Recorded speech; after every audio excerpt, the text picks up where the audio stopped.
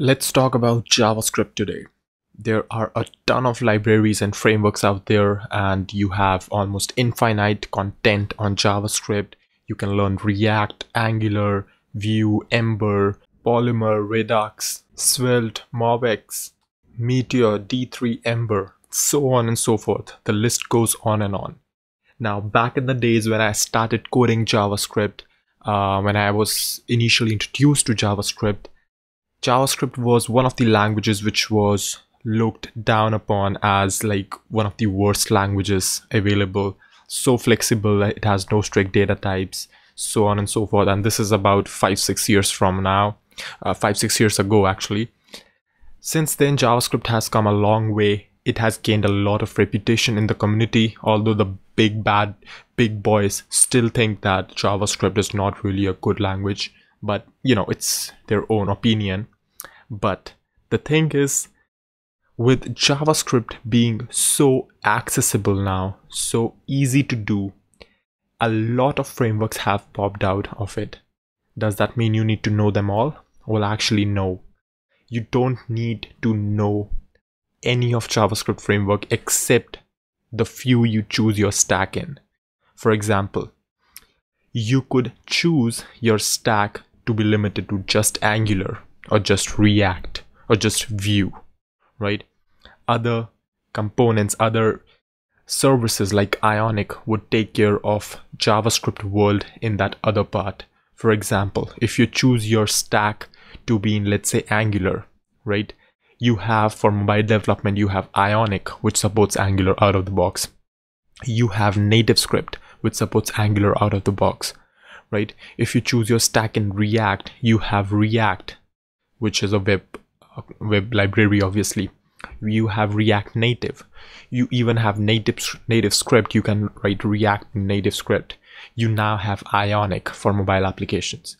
So what you have to understand is pick up one language you write, one language you like. I would recommend, if you're starting off, taste as many languages as you want, as many frameworks as you want. Go with React, Angular, Vue, and all that stuff, but don't spend a lot of time on all of them, right?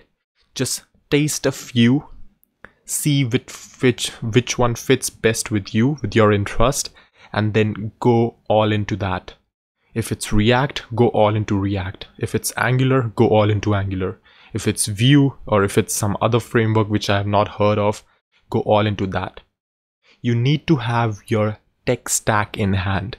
So if someone asks you that, which frameworks are you confident in, or what is your tech stack eventually, so you should have an answer. Like if you're a JavaScript fanboy like I am, you would probably answer like Node, React. Yeah, on the front end it's React, on the back end it's Node, right? On mobile app development it's React Native. For desktop applications you obviously have Electron, and yeah, with React comes Redux, obvious choice.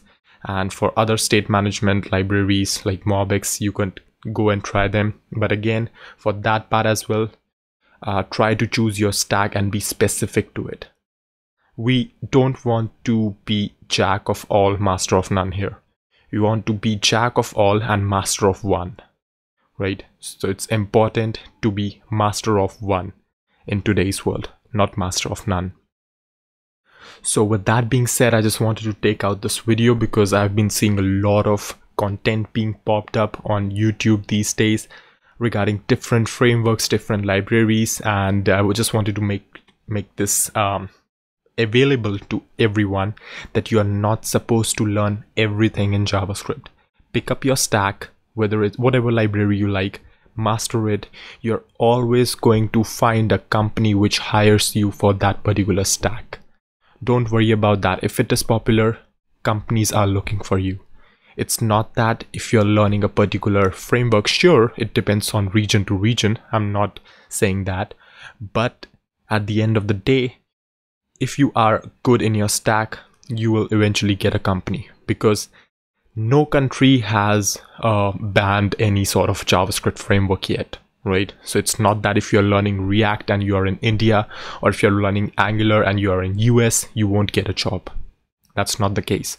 So you pick up a stack, master it, know about other things. It's always good to know about what's happening in the world actually, but don't let it confuse, don't get it twisted that you need to know everything in JavaScript, right?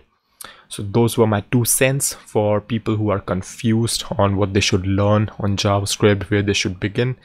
Start with everything, end on just one, right? That's the point I'm trying to make here.